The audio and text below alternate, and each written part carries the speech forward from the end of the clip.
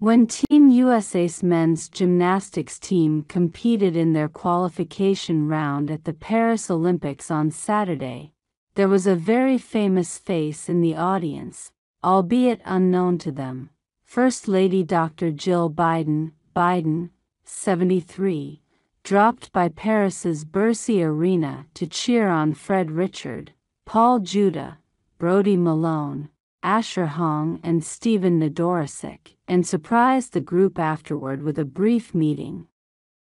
"That was pretty sick," Richard told reporters afterward.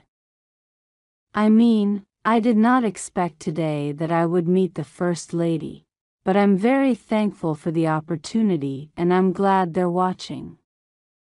I mean, that's powerful too."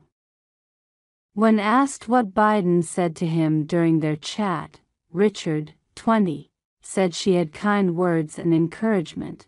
"She said that she's very proud of me and was impressed, and that means a lot," he revealed.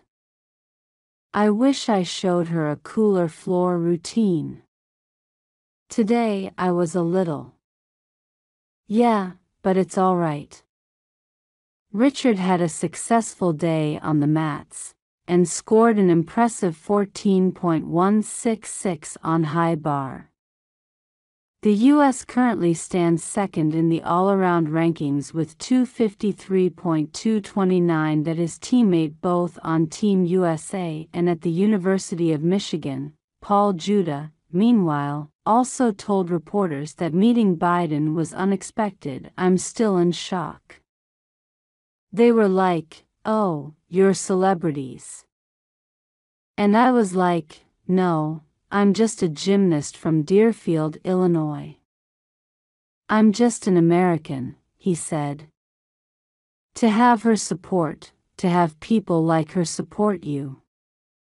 She said, "Everybody from home supports you, the president, the staff, Team USA from home. Yeah, it's insane."